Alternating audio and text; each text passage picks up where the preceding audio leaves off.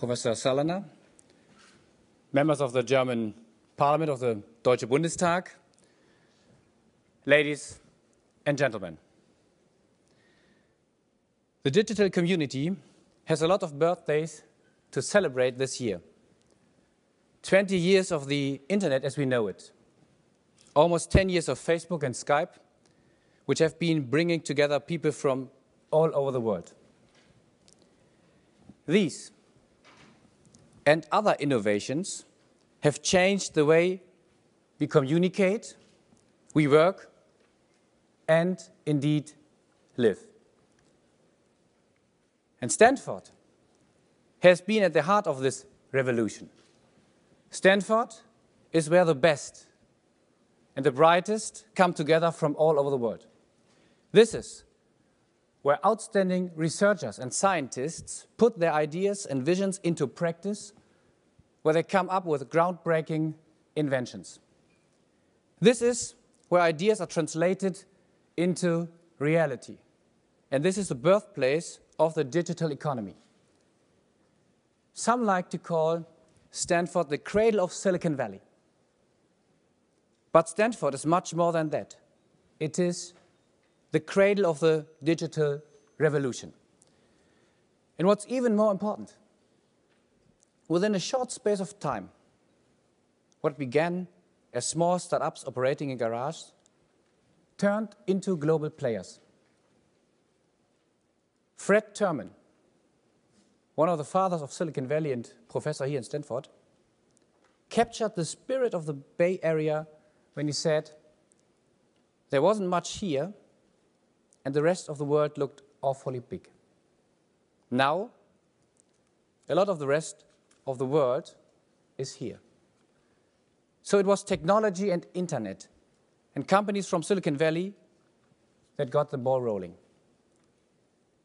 And they have been at the epicenter of a digital revolution which started right here in California. They are driven by the motto, think big. And we are here because we want ourselves to be inspired by the unique spirit of the valley.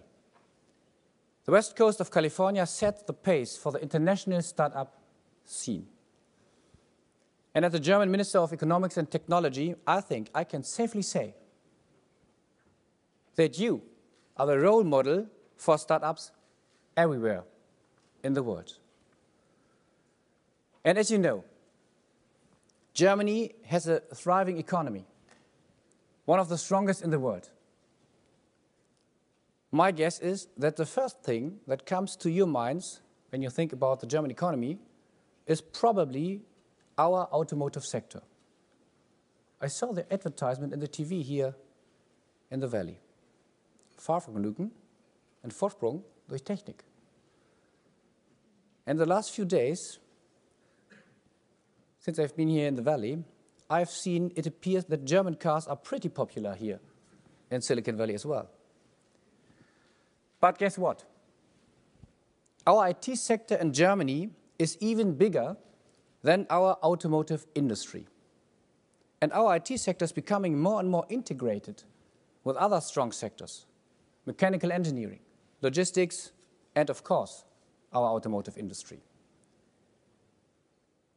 That's because we want both. A strong manufacturing base and a strong IT sector. We have long understood that the digital sector poses no threat to traditional industry or vice versa. On the contrary, IT is going to make our manufacturing sector more agile, speed up production, create growth, and give us a competitive edge. So the next advertise would be Fahrvergnügen and Vorsprung durch IT. So I'm absolutely certain that the future is all about bringing the digital economy into manufacturing. That's not only good for the industry and not only good for the IT sector, it's good for both, and it's more than good. It's the future of the economy. And I'm not only talking about Germany here. No, I'm talking about the future of the global economy. And as a minister, I want Germany to be ready to embrace this future. We have one of the strongest economies, just mentioned it to you. And what we need now is an even stronger IT scene in our country. That's why I'm creating a new, better ecosystem for startup companies in Germany. We are setting up programs tailored to the needs of high-tech entrepreneurs who want to start a business from university. We have joined forces with some major German companies and have created a high-tech startup fund. And we have launched a special incubator right here in the Valley, the German Silicon Valley Accelerator. It helps German startups to access the American market and find investors from the US. And I'm convinced there are three major issues for the German economy. By the end of the decade, we want to triple the amount of venture capital available to startups, to double the number of annual startups in the digital economy, and we want to get Germany into the top 3 of international startup locations. At the moment, we are in the 6th place. I think that's not enough. And we do have the potential to make all this happen. Our startup scene is already attracting a great deal of interest internationally. The most impressive example is Berlin.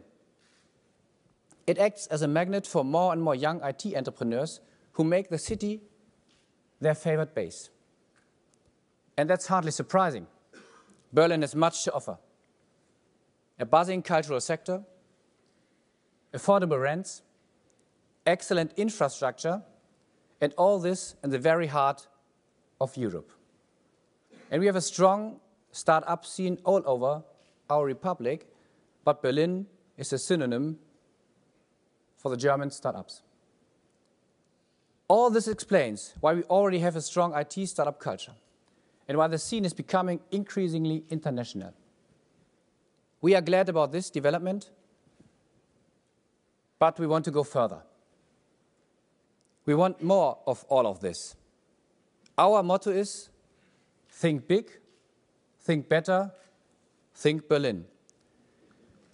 And almost exactly 50 years ago, your president, John F. Kennedy, said those famous words, "Ich bin ein Berliner."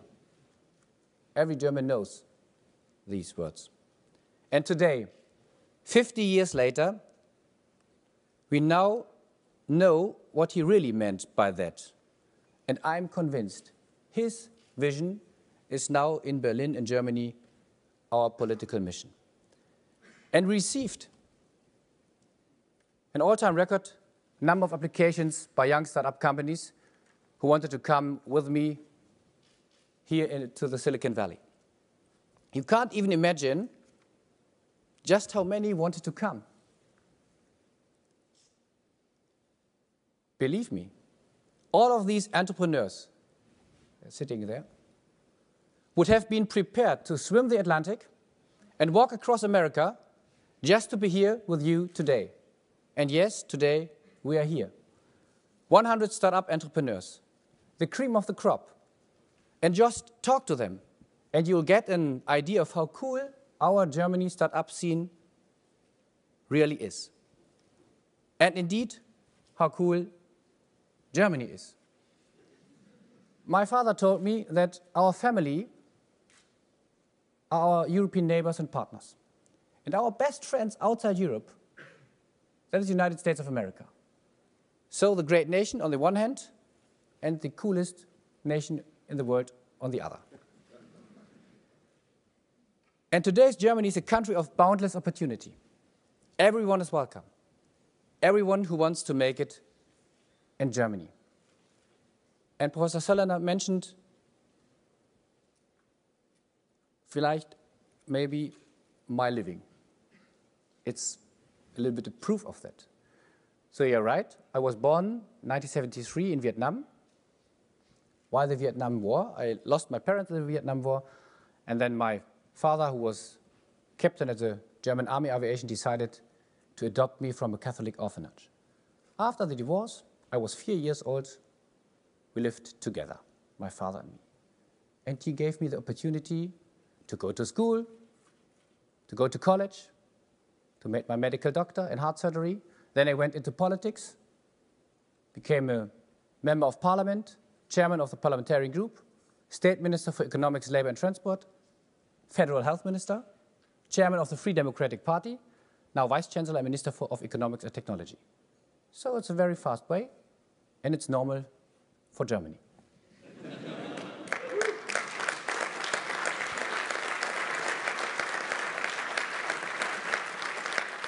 Because if you would ask my father if he is proud of me, he would say, yes, I'm proud of my son, I'm proud of Philip. And if you would ask me, Philip, I would say that's not the question. Maybe I wake up every morning and I'm not every morning proud of my life. But every morning I'm thankful to Germany because my home country gave me all these opportunities. And not only for me, but for all our companies, for example, as well. Germany is a country of boundless opportunity, a country of success stories. And that's why we have come here today. I invite all of you, maybe you're German, not surprised, but the others, to come to my home country and write your own success stories. You have the opportunity of shaping our future economy, our future industry, in a country where there's no limit to what you can achieve. All you need is some brilliant ideas. And I've had the opportunity to be here 2 months ago. And as a gift from the German students here in Stanford, I got this shirt. And there you can find your motto. Die Luft der Freiheit weht. It's in German. So that is Germany 2013, a country in which die Luft der Freiheit weht. The coolest nation in the world. Very warm welcome to you. Thank you for your attention.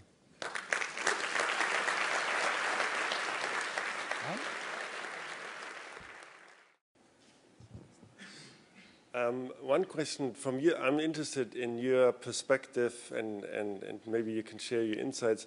To what extent do you believe that, and where actually does sort of Germany as a whole, as industry and the educational system, has a competitive edge within sort of the global economy? What are the sort of peculiar aspects where you think that sort of collectively what Germany has in terms of education infrastructure and for industry has actually a competitive edge that is competitive with, for example, what is going on in the Valley? Yes, in the year 2013, means now, yes, we have a competitive edge. But we need much more money for infrastructure. But in the next few years, we have a great issue, and that's to come to a stable budget. So that's our first issue. And then the next is investments, for example, in infrastructure. I think we have a very good education system. Scholar system is very good, but we can learn from universities. Maybe how come to much more entrepreneurship in our universities. But the most important topic for the German economy is the question of what I mentioned, the merge between classical industry on the one hand and the IT sector on the other. At this moment, 20% of our GDP growth results only because of our IT sector and working in the normal industry with IT. But we want to raise these percentage from now 20% up to 50% in the year 2015. And I think that is the future, not only for one industry, but for the whole industry. For the machinery, you need, at this moment, software. You need IT. And the health business, you need IT as well. So that would be the future. And so it's a question of competitiveness, to raise the potential of your IT sector. That is the reason why we're here. We want to have much more from such beautiful startup companies. And now we have nearly 9,000 startups every year. And that's the reason why I want to double up from 9,000 this year to 18,000 in the year 2020. We need it not only for the IT sector, but for the whole industry. Hi, my name is Angad. I am a student at Stanford, and I spent 6 months in Berlin last year researching the startup scene. In my experience, I think apart from infrastructure and capital, the two biggest problems that entrepreneurs said they faced for starting companies was, one, the cultural barrier of Germany being risk-averse, and more importantly, the bureaucracy that exists in Germany. And I think those are two things that the government can do policy and top-down sort of measures for making happen. And on the other hand, I was recently in Chile, where Startup Chile has supplanted an entrepreneurial ecosystem out of like thin air, basically, by incubating startups, creating policy, sort of highways, that kind of thing. What is the German agenda in terms of policy for improving entrepreneurs and giving them more access to resources? Oh, I hope that you can see, or our companies can say that the German government and the politics in the whole have a strategic approach to raise our startup scene, to strengthen it. Maybe you mentioned, I think, the question of money, venture capital. We try to bring up the bigger venture capital companies, maybe from the Valley to Berlin, to Germany. This evening we will have an appointment with the bigger companies from the Valley, and maybe we try to invite them, and they will come to us. And not only once, but twice, and so on. We want to make a bridge between Valley and Germany, especially Berlin. Then we try to come to a better legal framework in Germany in itself. You mentioned bureaucracy. Question to found a company lasts very long. Maybe we can shorten the period between the idea and the real company. And that is not very easy, because that's not only the responsibility of the federal level. For me, as a federal minister, so I have 16 beautiful colleagues. We have the federalism. It's beautiful, but it means sometimes some kind of bureaucracy. So it's a challenge. So, and we need more employees and well-trained people. So that is the reason why we try to make some advertisements in the global economy to attract people to come to Germany to work, not only in the IT sector, but in all our industry companies. But that is a problem, but I know that is a problem, maybe not in the Valley, but in the whole global economy at this moment. But we try to bring up people and money to Germany. And we have a beautiful basis, good infrastructure at this moment, good educational system, beautiful companies, perfect government, everything good in Germany. You're talking about how cool Germany is, but what about the rest of Europe? I mean, Germany's economy might be still okay, even though the debt is pretty impressive.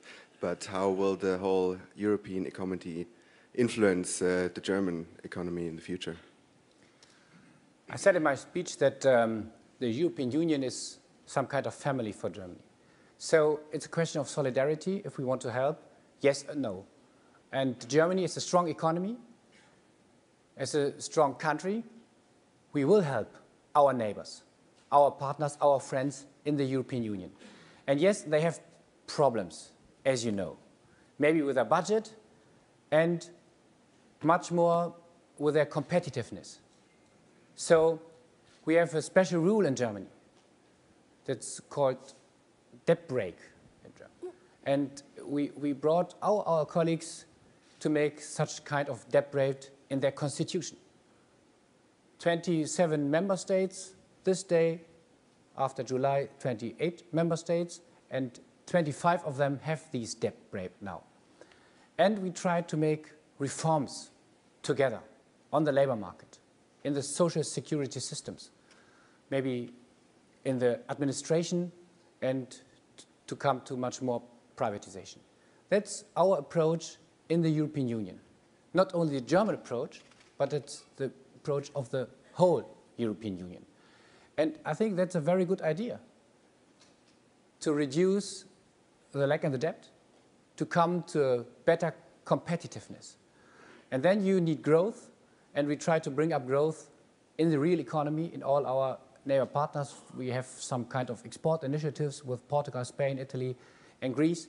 and we want to help them. So I'm convinced that maybe if we hold this course, I think in the next 10 or 15 years, we'll be one of the strongest economy region, European Union, in the world, because the problem of debt is not only a European problem. Maybe I read sometimes the newspaper, and I read something about the debt and the fiscal cliff and the other things in other countries and regions in the world. So I think that's a good way to come to a very stable European Union, and not only in economy, but in the whole European Union.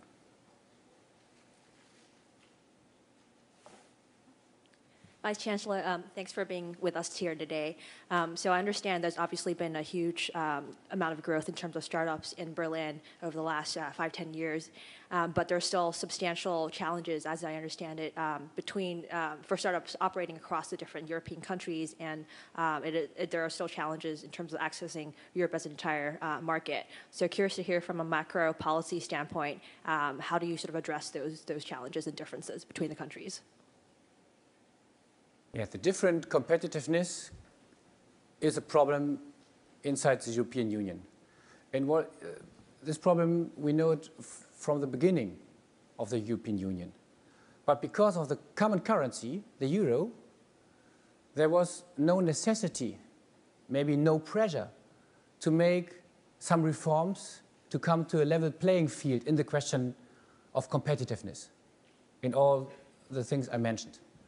So now we have a problem because of the debt crisis we have in some member states. So we have to come to a solution in the question of the debt. And then, parallel, we try to strengthen the competitiveness in the other member states. And I think we need time for this operation, maybe much more time than we now have, maybe 5, 10, or 15 years. But at the end, that is our common goal.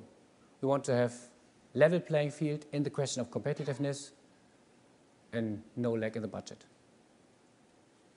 That's my dream. This is a question about taxes. It seems that taxes around the world are a very murky subject, and there's always things we're finding out later that people have been doing.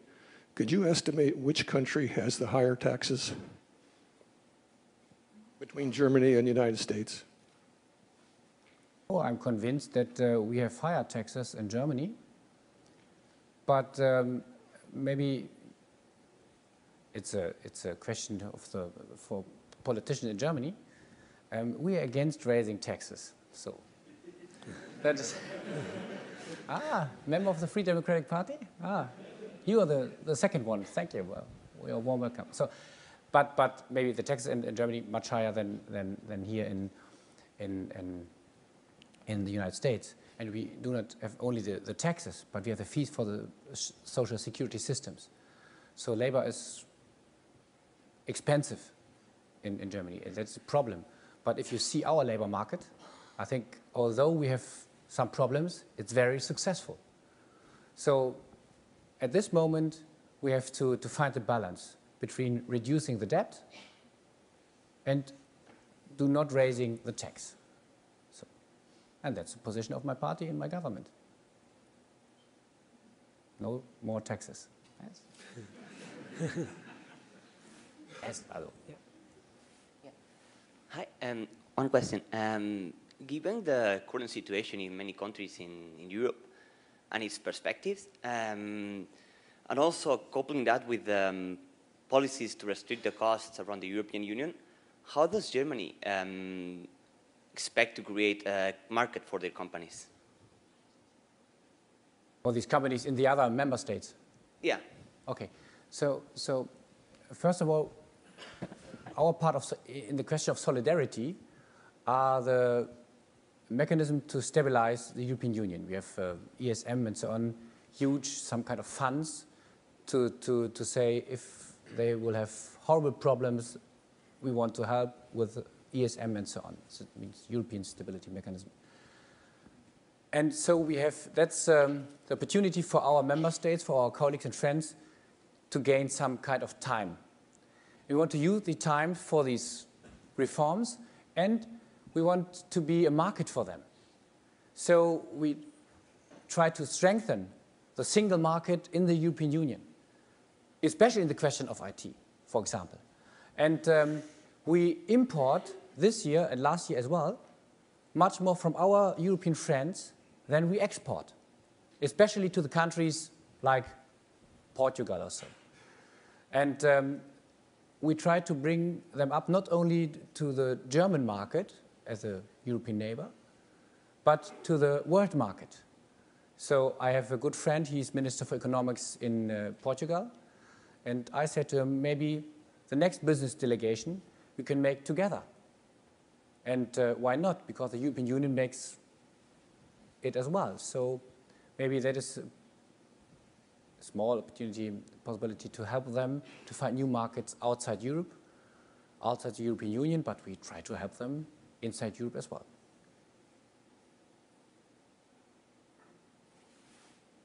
Ja, sehr geehrter Dr. Rösler. I came to the United States 5 years ago. I'm a German American, currently working here at Intel in the Valley. And you indicated your desire to bring back German talent back to Germany. I, as myself, also have the desire to come back to Germany. But as a tech worker, I have to admit I really like it here, especially from the financial perspective. I know that Germany has some problems to attract German researchers back to Germany through special programs like startup funds to open up their own research groups at universities. But I'm not that quite aware of these concepts or these programs for industrial workers or high-tech workers in the Valley or in the United States. Are there any plans or any ideas on this to attract German industrial high-tech workers from the United States back to Germany? We have a huge internet platform that's called Make It in Germany. Make It in Germany. And we try to attract all kind of workers we have. Not only IT, but industry as well. And we try to bring up some special programs to come to an exchange, and at the end of the exchange, that maybe foreign students wanted to stay in Germany, so you decided to stay in Valley. So if I understand you right, okay. It's very sad, but it's okay. But it's not a long-term decision. I'm still Okay. So we have an opportunity the chance that you will come back to Germany. Okay. So we have not a special program but not for IT, but we have this Make It in Germany, and we have special colleagues in our embassies. It's a program. Now we have it in India, Singapore, and I think in Vietnam, and we try to bring up young students and maybe the pupils to Germany, and but not engineers at this moment. But we try to come to a better legal framework and the question of foreign workers. That's a debate with my friends and colleagues in the coalition, because I want some culture of welcome in Germany for all people. And there we have different positions at this moment. But maybe after the election.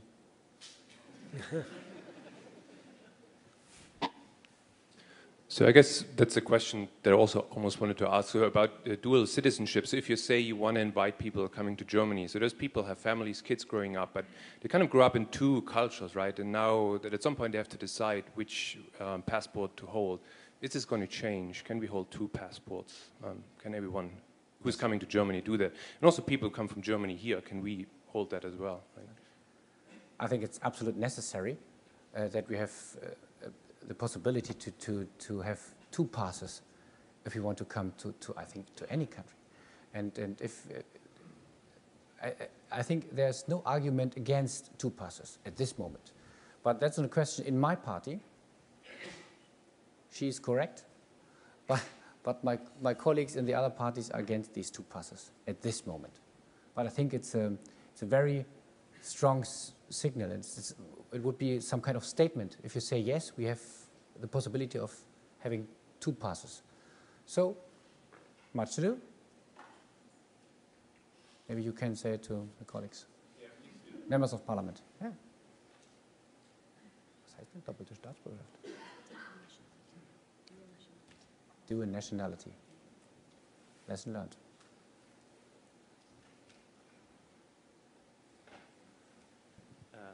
Herr Vize-Chancellor, many thanks that you're here today with us. I get many questions here about the German energy transformation, the shift to green energy and how it works compared to here. I mean, I just had a chance to sit in a Tesla and see how startups play a big role here in the shift to green energy. What's your view on the role of startups in Germany in the energy transformation and the role of the energy transformation for the future economy in Germany? Okay, how many times? Okay, so I think it's a great opportunity for our startup companies, the whole energy change, our Energiewende, because we need grids, we need power plants, energy efficiency, renewable energy. And for all these, we need IT. For example, if you want to have not only the grid for the longer terms, but for the short terms, you need some special grid. We call it smart grid. And we need companies for the smart grid. It's a question of IT. We need much more efficient power plants. And not only in the center of maybe our industry, but more decentered. So we need some kind of virtual power plant. So we need IT and startup for these as well. We need more energy efficiency. And that is a part of smart grid, but it's a question of energy and using of energy in the whole. And we want to raise electromobility in Germany. And so it's an opportunity for all our companies, not only for the IT, but for the industry. And all these parts shows that there is a future in the fusion between industry and IT. And you mentioned maybe the challenges in the Energiewende. And yes, the problem is it affordable for the people and for the companies, yes or no? And at this moment, it's very expensive. The support of our renewable energy is very expensive. I have not enough time to explain it to you, but it's, at this moment, it's a law which has only subsidies. The members of the parliament decides about the price for kilowatt hour in Germany, not the market, the member of parliaments. So that's planned economy and not social market economy. And because of being a planned economy, it's very expensive at this moment. So we try to bring up a new law to support renewable energy. We want to raise the part of renewable energy. We have at this moment 25% in electricity, and we want to raise it to 35% in the year 2022. So we have much to do in the question of the Energiewende about the huge opportunity, chances for our companies, especially in the IT sector, but in the whole industry. So I'm optimistic. As the chairman of the Free Democracy, you must be optimistic. Berlin, arm, aber sexy. I realize that one of the problems that people have nowadays is the gentrification going on in areas such as Neukölln, Prenzlauer Berg, and Kreuzberg. So I was wondering how you see startups as helping solve the problem of being a poor area, of Berlin being a poor part of Germany, but also preserving the sexy culture that people praise about Berlin. Yes, I said that Berlin is a synonym for the German startup scene. So we have in all of our parts in Germany some kind of startups in the internet scene. So, but it's one part of our economy. And I try to strengthen it, yes, because it's important for the whole industry, but we have to do anything in different parts of the economy as well. So I think the best way to fight against poverty is to bring people in jobs. And all the other questions we mentioned, taxes and raising competitiveness, is to bring the people in jobs. And that's the best measurement against poverty. We have the debate in Berlin, so it's a local discussion, but in my opinion, I think if we have companies, and the companies have richer people than the people before in the region or in the area and parts of Berlin, I think that would not be a longer problem because they produce jobs as well in the quarters of Berlin. So I think it's a little bit funny, this discussion, because they come to more sexier city, yes, but I think the goal is for every people and not only for our hip startup companies. We need these companies, and I think Berlin needs these companies, and that is the reason why I think the Berlin government, local government, must have an interest in modernizing the city, the infrastructure, the buildings. And now they have a law that said that you are not allowed to come to renovate your own house or your own apartment. I think that's not die Luft der Freiheit weht.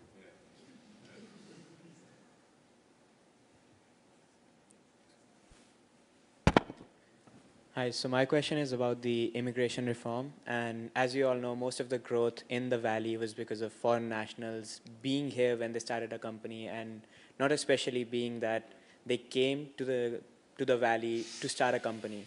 So are there any immigration reforms on your agenda that you're planning to implement in the near future? If you would ask me, as a chairman of one part of the coalition, and it's a smaller part of the coalition, yes.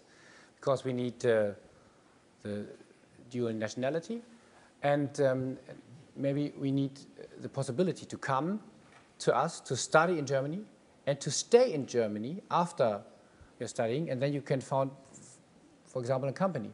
But it's only a short period. We prolonged this period in the last law, I think, 1 year ago, but it's, I think, in my opinion, too short. If you have made your studying, maybe you need some time to look around in companies, and maybe then you decide to found a company of your own. So I think that would be a topic for the next reform. And then we have a structured system, for example, in Canada, which people are allowed and welcome and which not. So I think we need some kind of structured system to come to more foreign people in Germany. Dr. Rösler, thank you very much for your speech. I have two questions. The first one would be, of course, the upcoming election, what your view on that is, and also not just what your wishful outcome would be, but also what would kind of be other versions of a possible outcome of the election that would not be the perfect outcome for you, but other possible ways that you see for your party to be still part of the government. And the second question would be more personal.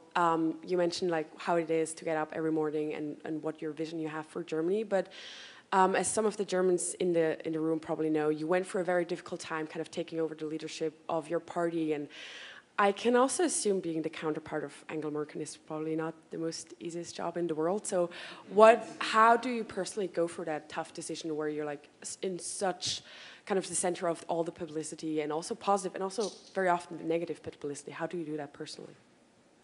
Okay, I think the first question was what happened after the election? Okay, yes, dann habe ich es richtig verstanden, passt schon.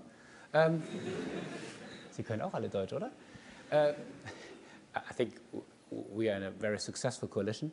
Look at our figures and numbers in Germany in comparison to Europe or to the United States. I think we can be very proud of what we reached in the last 4 years. So that is only one position in my party. We want to continue this coalition. And that is my goal and the goal for my party. And there's no alternative to this. Not only for me, but for the people in Germany as well. And I think you said it's not the easiest job to be the deputy of Chancellor Merkel. Yes, maybe the easiest job in Germany is to be Chancellor Merkel. And the second easiest job is to be her deputy. But you're right, it was not the easiest time in the last 2 or 3 months, but it's a question of if you're optimistic, yes or no, and if you will fight, yes or no. And so that if you are an entrepreneur, you have similar situations, and you have to decide whether to give up or to fight. And I decided to fight, and now I'm here. Last question. Hi, my father works at one of the few remaining companies in Germany that produce solar panels. So my question is, what do you see for the future of solar panel manufacturing in Germany? Thank you. Yes, maybe it's better to look at different sectors.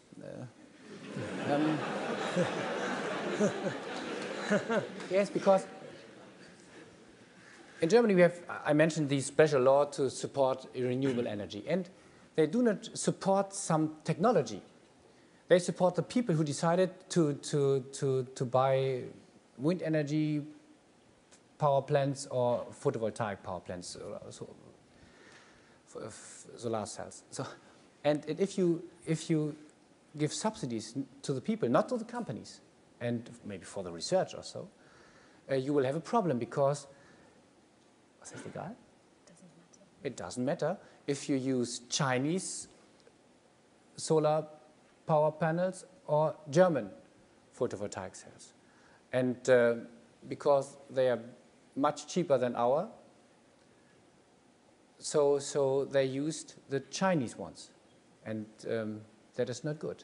And if you have a law which said if you use now this law, you have the next 20 years every time the same price. It's very good for you, but there's no pressure for innovation. That's against every market law. And so the problem is that our photovoltaic sector is not as competitiveness as maybe other sectors in the world and other regions in the world. So I think it's a problem at this moment. And we have a debate with the European Commission because they want to come to Strafmaßnahmen, to punishment, to penalties for the Chinese companies because of their subsidies. But the subsidies are not the real problem, but the financing situation in Germany. So it's better to leave these punishments and penalties because it would be the beginning of a fight between China and Europe, and that's not very good for Europe, I'm convinced, especially in this situation. So I hope they find a solution. Thank you all for being here. Please join me in thanking Vice Chancellor Dr. Rösler. Maybe, they all call me Vice Chancellor, but to say the truth, it sounds beautiful, Vice Chancellor, but we have only the rule, someone is deputy of the Chancellor, that's right, that's me, that's an interesting position, but we have no Vice Chancellor like you have the Vice President. The Vice President has no job without being Vice President. And I'm Minister for Economics, so there's a totally different position. I'm very sad about, but it's okay. Sorry about that. No, no problem. Join me in thanking on behalf of GSP and the Stanford community. Thank you very much. Thank you very much. Thank you very much. Thank you. Thank you very much.